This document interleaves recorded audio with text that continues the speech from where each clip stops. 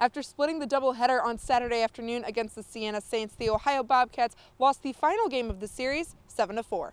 The Bobcats started out rough with pitcher Evan Geitz giving up 4 runs in the second inning, but Ohio responded right back in the second.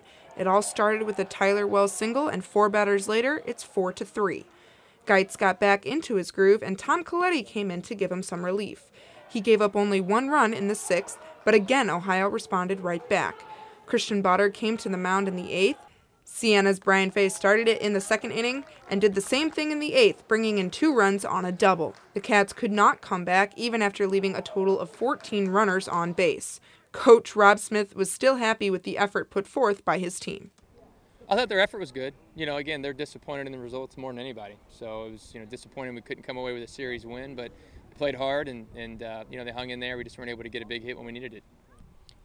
The Bobcats will look to bounce back on Tuesday when they take on the Kentucky Wildcats. For WOUB Sports, I'm Karli Bell.